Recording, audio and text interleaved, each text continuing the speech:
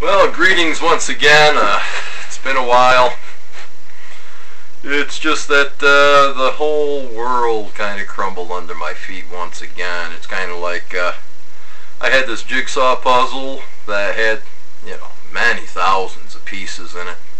And I had everything all put together. I could see almost a complete picture. And I was down to, maybe 21 pieces or so left so that I would be able to understand the whole thing. And as I was taking those last 21 pieces and putting them all together so I could just slap it on into that great big picture, it's like all the other pieces were taken apart again and jumbled up. And I'm sitting there holding on to this little swath of 21 pieces or so, give or take, put together. And that's all I had right now is 21 pieces. And all the rest of the puzzle was completely scrambled up.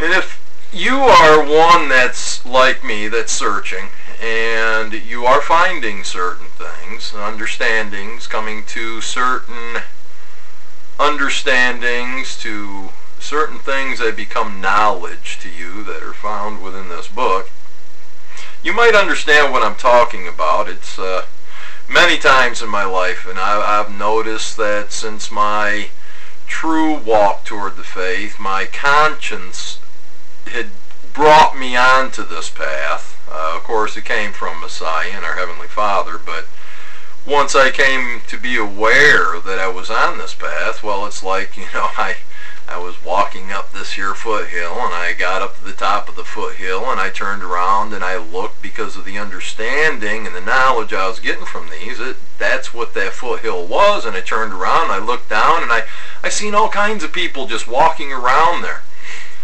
looking for the way just to get up on that little foothill. But I thought I was at the top. I was at the precipice of all understanding and knowledge, because I came to the true name.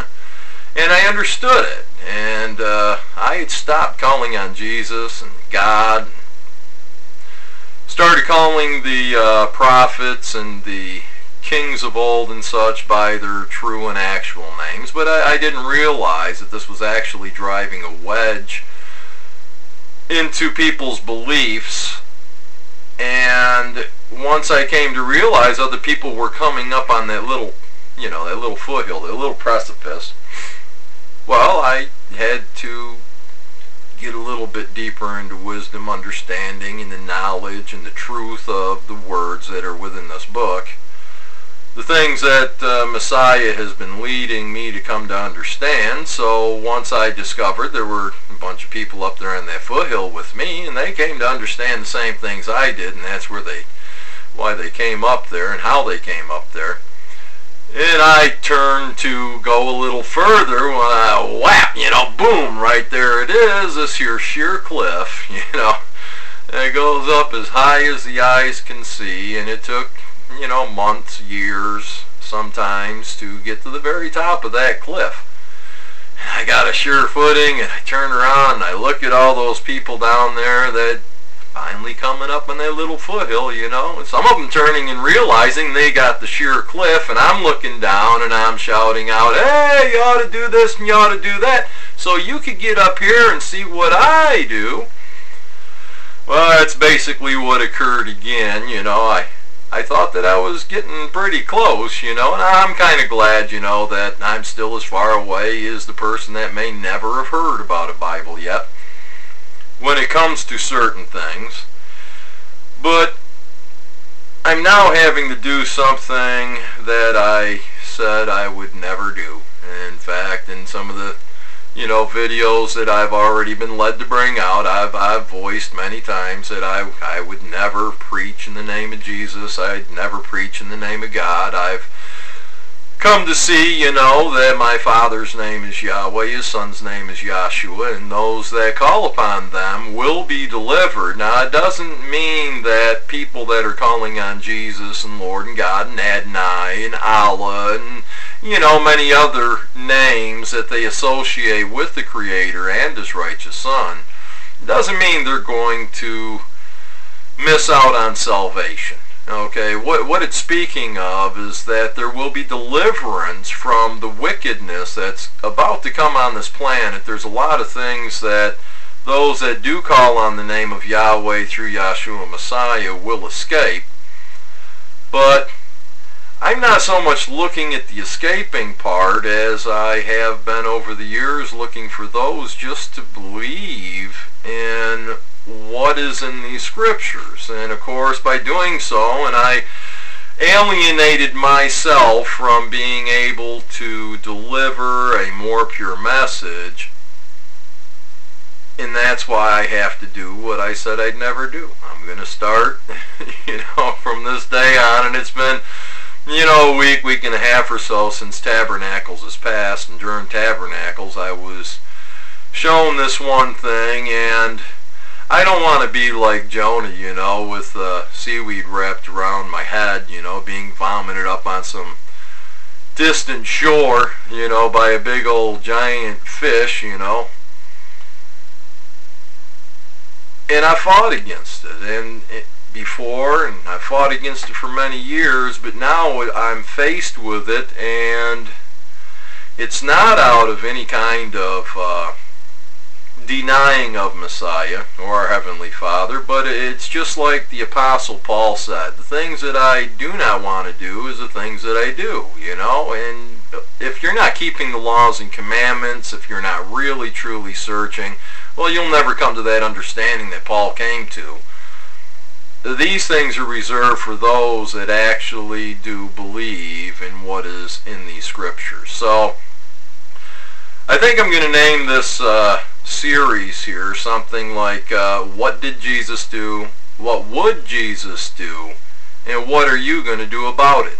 Okay, something of that sort is what I desire to name this series, and the reason being, Yahweh's name and Yahshua's name are found very seldom within, most of the Bibles that are available today on the market. There are a few Bibles that have Yahweh and Yahshua's name in there, but out of the billions of people on this planet, there's not that many that have that book. But there are billions of people that do believe that Jesus is, the one that's going to save them, and that God and Lord is the one that's going to empower them. And I'm not going to drive that wedge anymore. I'm glad you believe that way. So the one thing that I do know is that you don't even know what Jesus said. Okay, you sit here and you believe that you're saved, that you have this Holy Spirit, that you have been chosen out of all the things of this world because of your disobedience to what the Messiah says, and you deny the words that I was speaking in many of my videos that I really didn't want to bring to begin with, but I was led to bring those as well. And today we're going to ask you a question. You say that you know Jesus, that you know God, that you believe Jesus, that you believe God, and you deny Yahshua and Yahweh because their name's not in here, but the name of Jesus is. So let's see what Jesus says, and let's not forget, in any part of this book, in the so-called New Testament, the things that the disciples and the apostles did write about were the teachings that were delivered unto them by what they call the Jesus nowadays that's written in here. And the letter J's only around 300 years old, so I do have this real problem even letting this name of Jesus leave my mouth, but what's the sense of me speaking 10,000 words in a language that you don't understand when I can speak 10 words about Jesus? And because you do accept your Jesus for the most part, maybe you'll even hear the things that our true Messiah said. Okay, so what I'd like to first show is in 1 Corinthians, and it's chapter 1, verse 21. And it says, "For since the wisdom of..."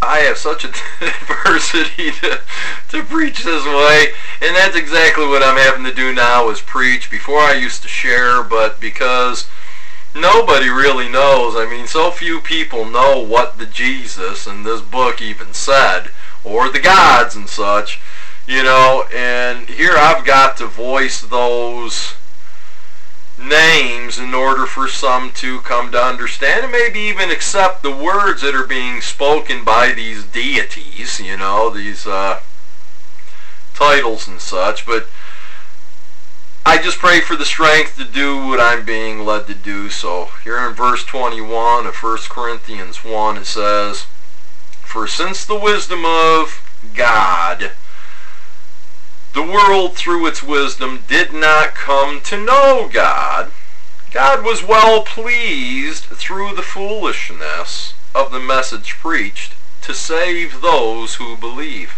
So this isn't the ones that don't believe that the message is going to be helping out. This is the message being spoken of right now, and I understand, you know, there's a lot of things that I've done that I've reflected in the Scriptures, and the Scriptures were written showing I would do these things, not just me, but the others of the 144,000 as well, would be doing these things, and then there'll be a great number, no man can count, that many things in their lives too will match up to what is right in here already written. So this foolishness of preaching, and I've been told I'm preaching foolishness many times, and actually I was, because I was preaching to those who thought that they believed, but, you know, or were saved, but what they believed wasn't things that will save them, because they didn't believe what the Messiah had said. Though they believe the Messiah, this Jesus, is going to save them, well, let's just see if he's going to or not, and let's discuss some of the things. I mean, it's very important, you know. One thing that people all across the world know is that we're supposed to test and try the spirits. Okay? And that's what I'm doing with you right now, is I want to test and try the spirit that you've accepted within you, so that you can see whether or not you actually know our Creator or not, or know His Son, or know them both. And I'll guarantee you that most everybody, absolutely everybody born on the planet today fails this test the first time. It's not much different than in the Matrix. You know, when Neo jumps off the top of that building and he falls straight down and bounces off the road a couple times, or, you know, gets his bloody nose and bloody mouth. But as was said, you know, nobody passes the test the first time. So hopefully when you find out you fail, when you hit the ground, you'll bounce back up a couple times, and you'll get back up and start walking and, you know, believe what the book says. And I'm even going to use the Jesus and the gods and the lords to bring forth this that I don't want to do. But anyway, in 1 Al-Yahnai, or John, chapter 4 and verse 1, it says, "Beloved, do not believe every spirit, but test the spirits to see whether they are from God, because many false prophets have gone out into the world." Yes, the world is full of them. There's over 40,000 different churches out there today, all preaching a different message, all claiming they all have salvation, but, you know, which means that 2 of them could not be right if they're all preaching a different message. 1 of them could be right, you know, but all 40,000, no, they all could be wrong, and they are wrong, you know, because none of them believes what's actually written in this book. And it says in verse 2, "By this you know the Spirit of God, that every spirit that confesses that Jesus Christ has come in the flesh is from God, and every spirit that does not confess Jesus is not from God. And this is the spirit of the Antichrist, of which you have heard that is coming, and now is already in the world. You are from God, little children, and have overcome them, because greater is He who is in you than he who is in the world. And I do know He who is in me, and I also know he or she who is of the world." And everybody likes to believe, and they totally do believe, that they know everything, that what they believe about this Jesus is going to save them. No matter what they do, they're going to be saved in their Jesus. But this here test came from the disciples' learnings and being taught in the Scripture, and I'd like to give you this test. And when you fail it, don't give up. Please don't give up. My next series that I'm doing, well, this series here that I'll be doing, we're going to be going through a lot of things that the Jesus said, right, in this book. Okay, so I'm not going to deny this Jesus any longer, so I'm just hoping that you will stop denying what this Jesus, supposedly this Jesus, the words that he said you must do to acquire salvation. And when you fail this test, I'm hoping that you will come back to this and see the other videos I'm led to be bringing in hopes that you might be able to pass this test. And when you pass this test, then everything will change for you. But in a positive manner, even though all hell may break loose in your life and you may end up finding out what it's talked about when it says that, you know, when the Messiah comes, he's bringing a sword to divide. He's not coming to bring peace. He's bringing a sword to divide mother against daughter and so on and so forth, because the truth will separate you from this world, exactly as it's separated me from this world. And those that are of this world are separated from me. They don't like coming around me anymore, but I'm not giving up my faith, and the truth that I know is within these words. And I'd like you to take this test now, you who say you know and you love Jesus, and that Jesus loves you, and you love God and Lord and all these other things, you know, and that they know you. Well, let's see if they do and if you actually know them, okay? So it says here in 1 Al-Yahnai, or John, chapter 2, start at verse 1. It says, "My little children, I am writing these things to you that you may not sin." Okay, that you may not sin. Now that's what the disciples were taught by Messiah. Messiah, when he healed somebody, he told them, go and sin no more. So here they're writing this, hoping that you will not sin. And sin is a transgression of the law. It's a breaking of the law. It's living a lawlessness, as shown in this very same book here, 1 John chapter 3 and verse 4. I'll read it for you here, if I can find the page.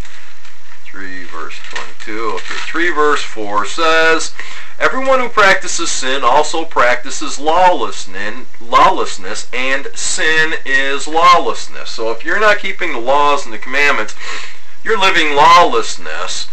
And that's what the disciple here is writing about in 1 Al-Yahnai, that these things that you may not sin. And if anyone sins, okay, and this isn't sinning on purpose, this is an ignorant sin. If anyone sins after you come to the knowledge of the truth, it best be because you were ignorant about what you're doing and were deceived. And it says, we have an advocate with the Father, the Jesus Christ, the righteous, okay? Now this is the test for you. "And he himself is the propitiation for our sins." It is him that can give us this acquittal, this pardon for doing things that we didn't know were wrong. Otherwise, we wouldn't do it because we don't want to sin. Okay? And sin is being lawless. It's breaking the commandments. It's breaking the laws. And we don't want to do this. And if we do and we realize it, we can call out. And you can ask your Jesus. I'll ask Yeshua because I know who he is. And, you know, I'm going to be fair here and say, look, you know, if you call on Jesus, you will also be forgiven if you do the things that Jesus tells you to do in this book. Okay, you will have salvation if you do it. And if you do it, you may come to the understanding of the importance of the names as well. And then you'll understand what I've been preaching before. Sharing. Now I'm preaching, and I don't like to preach because those that preach, you know, have a higher condemnation when they're wrong, and I don't want to. I know I'm wrong in a lot of things, you know, but I don't preach things that I know I'm wrong with. I find out much later that the beliefs I once had were wrong, and that's what bothers me, okay, because I don't want to teach you anything that we're going to be wrong in. But I have no choice but to teach you in what Yeshua, or what the Jesus says to do in this book. Okay, so we're talking about the Jesus now. So if you believe in the Jesus, let's see what things he had the disciples bring forth for you to test the spirits to see if they are of the Jesus or not. Okay? And he himself is the propitiation for our sins, and not for ours only, but also for those of the whole world. for the whole world. Verse 3, and by this we know we have come to know him. By this here, what's coming up in the next 2 or 3 verses, you're going to see whether you do actually know the Jesus or not. Okay? Because the spirits out there, if they're not of the Jesus, they're of the devil. Okay? Boy, it's hard to say. And by this we know that we have come to know him if we keep his commandments. Do you keep the commandments? That's how you know him. It said it right here. And by this we know that we have come to know him if we keep his commandments. Verse 4. The one who says, now if you say you know him, you know the Jesus, you know the God and the Lord, if you say these things, then verse 4 is going to show you something really, really difficult, because you're not going to want to believe that you never did believe. But it's true. The one who says, I have come to know him, and does not keep his commandments is a liar. So if you're not keeping the commandments and you're wearing a condom out there so you have protection while you fornicate and commit adultery, you're a liar. You don't know him. I don't care how many Jesuses you call on or how many Lords and Gods you call on. When you unroll that condom to commit a sin of lawlessness because you're told not to do these things, but you're doing it in the name of your God and your Lord and your Jesus, it's because you don't know him. You don't know this Jesus that you profess. It says, the one who says, I have come to know him and does not keep his commandments is a liar, and the truth is not in him. And the reason the truth is not in him or you is because the truth is the law. Okay? You look it up yourself in Proverbs and Psalms. Truth is the law. It says all the way through the scriptures. You know, the lamp to my feet. Read about it. The law is a lamp to my feet. The truth is a lamp to my feet. The one who says, I have come to know him and does not keep his commandments is a liar, and the truth is not in him. But whoever keeps his word, in him is the love of Yahweh truly. Okay? The love is the keeping of the commandments, as you can see in 2 John, or Al-Yahnai. This is the very same guy writing the second one, and he says here in verse 4, he says, I have no greater joy than this, to hear of my children walking in the truth. Just like it's saying over here to test the spirits with in 1 Al-Yahnai 2. It says, Beloved, oh, that's the third one, sorry. We're over here and starting verse 5 we'll have. It says in 2 Al-Yahnai, it says, And now I ask you, lady, not as writing to you a new commandment, but the one which we had from the beginning, that we love one another. Cool idea. Everybody loves, they say. All across the world you hear, what is love, love, love? All these different songs. Everybody loves. There's things on commercials to show love, and love your brother, love your neighbor, love this, love that. But he says that we love one another. And then in verse 6 it says, and this is love. What's love? This is love. That we walk according to his commandments. Yeah, that's love. And like it says, if you don't keep his commandments, you have no love in you. Nor do you have any truth in you. You're a liar if you don't keep the commandments, because love is the keeping of the commandments, like I said, that we love one another. And this is love, that we walk according to his commandments. This is the commandment, just as you have heard from the beginning, from Adam and Eve all the way through, that you should walk in it. So back here in verse 4 it says, the one who says, I have come to know him, and does not keep his commandments is a liar, and the truth is not in him. But whoever keeps his word, who keeps the commandments, who lives by every word that's within this book, in him the love of God has truly been perfected. Yeah, if you keep the commandments and the laws, then the love in you has been perfected. is perfect. Just like in Matthew, I believe it's chapter 5, last verse in that chapter, it talks about, you know, that you are commanded to become perfect. And yet you got preachers all over the world saying you can't come to perfection, you can't be perfect. Well, of course not, because they're teaching not to keep the commandments. Because why? They're liars and there's no truth in them. There's no light in them at all. For whoever keeps his word, in him the love of God has truly been perfected. By this we know that we are in him. So if you're not keeping the commandments, then you are not in him. When you keep the commandments, then you'll be able to say, by the keeping of his commandments, I know I am in him, and he is in me, and I have love, and the love is being perfected. That you can have, okay?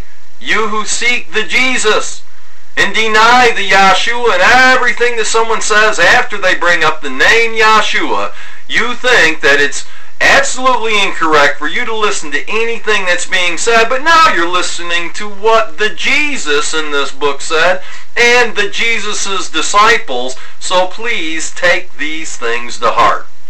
Verse 6, and the one who says he abides in him, in Yahweh, in God, in Jesus.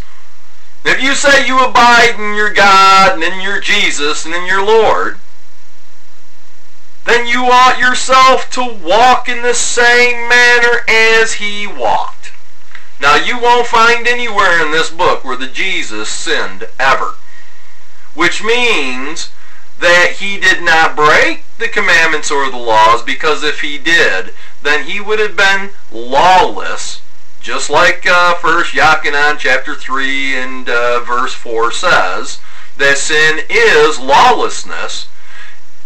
The Jesus never was lawless. The Jesus never sinned. So if you are to walk exactly as the Jesus walked, then you too got to stop sinning. You too got to start keeping the commandments, or you'll never ever pass the test that tests and tries the spirits that are walking in you. Think about it. So please wait for the next little video that I'm being led to bring. It won't be long from now, I'm hoping. I hope that I'll be submissive and bring out these things that are necessary if you are truly seeking salvation. If you're truly seeking to put your trust in the Jesus, well, I'm going to show you, because I will show it exactly what the Jesus says and the things that you've been disobedient in. So until then, I say peace, and yes, I mean it. Let's have peace by keeping the laws and the commandments, by putting your trust in the words that the Jesus is speaking of in this book, and the gods, and let's pull our hearts together, our spirits together, and become one in the body of Messiah. I mean, that's all that we're expected to do in these last days. So I'm going to fight against, you know, ignorance, and I hope to be able to show you the truth to where you can accept it, to where I can stop preaching or teaching these things. I despise teaching. I despise preaching, because when I'm wrong, it hurts me worse than when I discover that I'm wrong in the things that I shared. And I've been wrong in trying to primarily use the name of Yahshua and Father Yahweh when you're putting your trust in Jesus and God. So let's get back to the basics. Let's see what the Jesus and the gods have told you to do, and whether you do them or not. And if not, maybe you'll have a change of your heart and you'll start to do the things that your Jesus tells you to do. So, what did Jesus do? What will Jesus do? And why aren't you doing it? Think about it, please. Peace, and I mean it. Start keeping them commandments.